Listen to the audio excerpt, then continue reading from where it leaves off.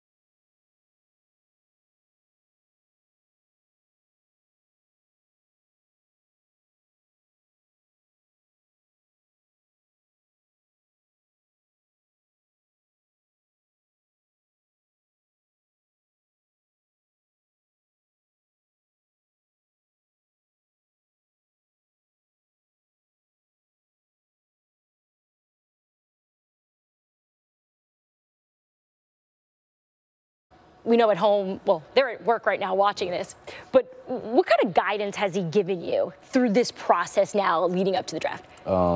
Just enjoy the moment and continue to work hard.